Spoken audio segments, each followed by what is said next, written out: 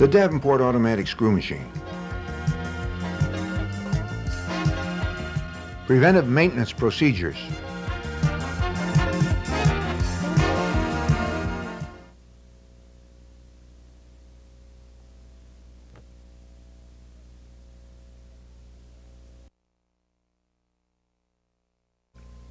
The lubricating system,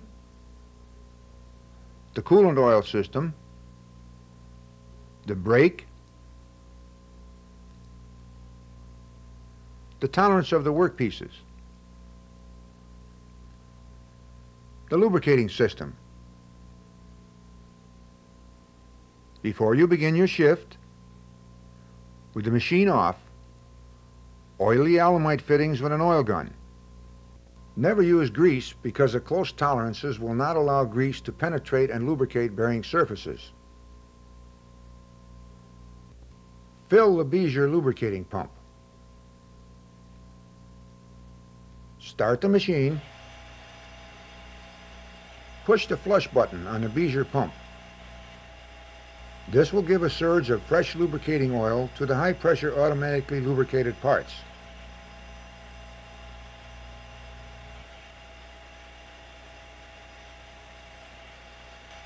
Index the machine a minimum of 5 times so that the oil reaches the bearings on each work spindle, since the work spindles are lubricated only in the 4th position. Note: the machine should never be run for any length of time without cycling, since the bearings on the work spindles are lubricated only in the 4th position. Also check the high and low pressure gauges.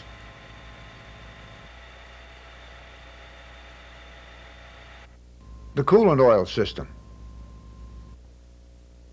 Check the cutting oil level by looking through the opening at the base of the machine beneath the coolant oil pump. The top level of the cutting oil should be just below the chip pan level so that the cutting oil can drain from the chips when the machine is turned off. Be sure the cutting oil is on when making workpieces. Visually check to be sure the coolant lines are at the cutting edges of the tools. Adjust the lines if necessary.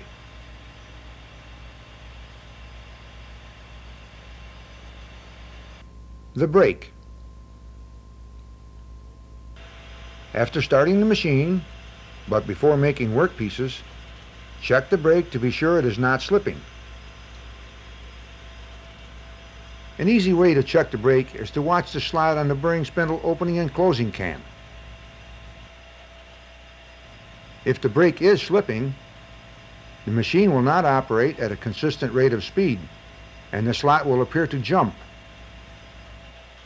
If the brake is slipping, the proper adjustment should be made before you start to machine workpieces. The machine should be warm and the brake clean before making final brake adjustments. Newer model brakes have Belleville spring washers to equalize the braking pressure when the brake is activated. Tolerance of the workpieces. At the beginning of each shift, after the lubricating system, cutting oil system, and brake are checked, warm the machine up 15 or 20 minutes. Then make 5 workpieces, 1 from each spindle. Gauge each workpiece to be sure it meets the tolerance specifications for that particular job. Preventative maintenance when stocking the Davenport. As you stock the machine, check for these problems: loose feed fingers, broken chuck levers, broken chuck lever pins, chuck tension, starting clutch tension.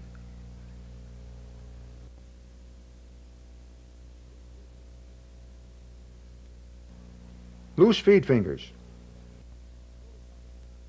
While stocking each spindle, notice how the stock feeds as you push it with the stock paddle. Check for loose feed fingers on each work spindle by using the cam lever handle in the feed lever and moving it back and forth with the feed lever roll throwout disengaged.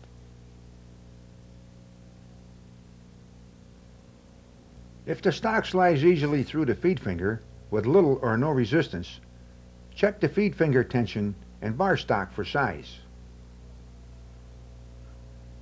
The feed finger or pads should be replaced or adjusted. Broken chuck levers. While stocking, also check for broken chuck levers on each spindle as follows.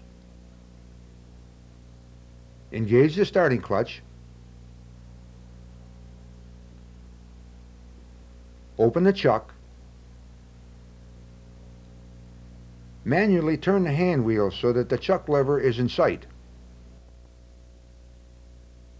Disengage the starting clutch. With the cam lever handle, manually close the chuck.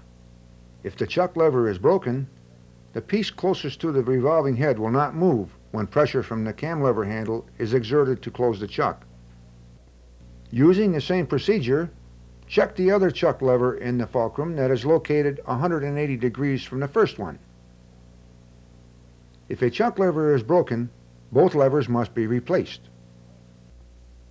If a chuck lever is broken, call maintenance.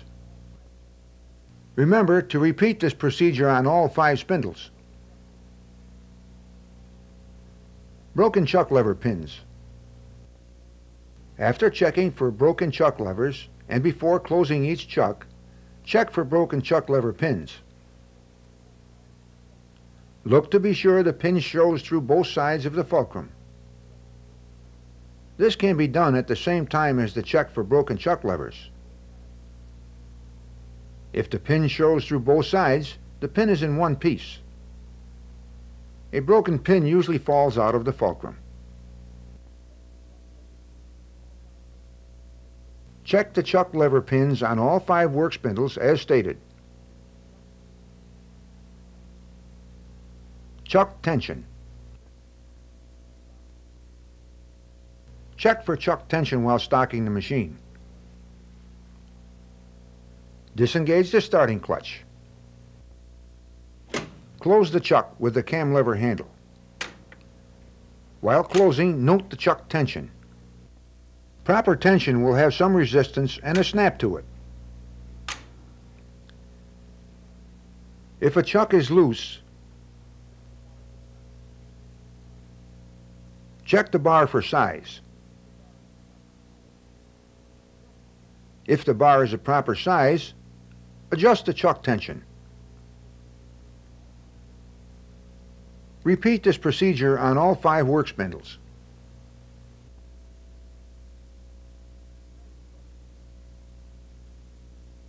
Starting clutch tension.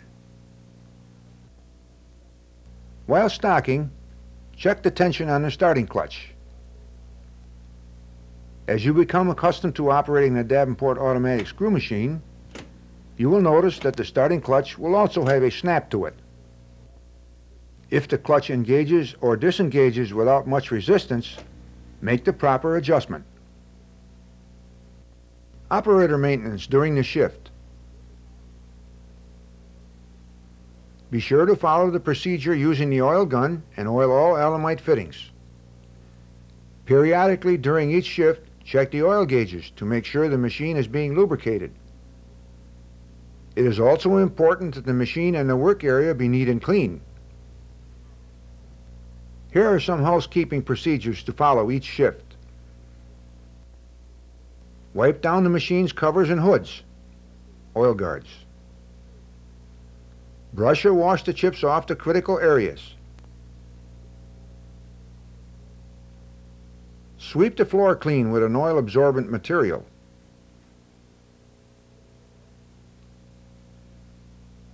Put away all tooling, cams, and attachments from the last job. Clean the workbenches.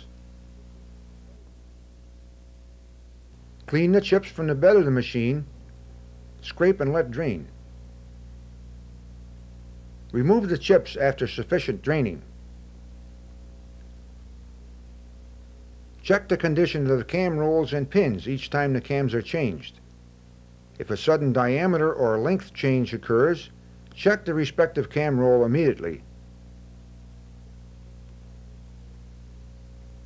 To check for broken cam lever rolls and pins, jog the machine to half index or 3 o'clock on the slot on the bearing spindle opening and closing cam. Disengage the starting clutch. Put the cam lever handle in the hole in the cam lever. Exert pressure forward on the cam lever handle to lift the cam lever. With the other hand, reach under the cam lever and determine if the roll turns freely. Then check for flat spots. Check to see if the roll moves back and forth on the pin or is loose. Use the above procedure on all cam rolls and pins. If the rolls turn freely, are not loose, and have no flat spots, the machine can be run. The locating and locking lever. How to check the locating and locking lever for proper tension. Jog the machine into the working position, or approximately 9 o'clock on the slot on the bearing spindle opening and closing cam. Disengage the starting clutch. Hold the locating and locking lever roll with one hand and apply torque with the thumb and finger. With the other hand, tap the top of the lever with a lead or brass hammer. The roll should skid while the lever is being tapped.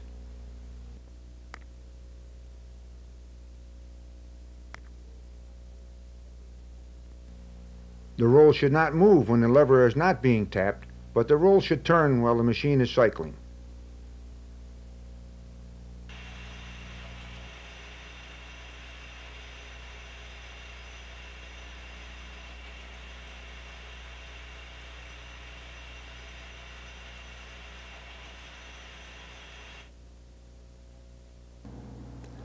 You have now completed the primary instruction for the Davenport Automatic Screw Machine in both operation and operation maintenance. Remember, to become an efficient and versatile operator requires a lot of practical experience.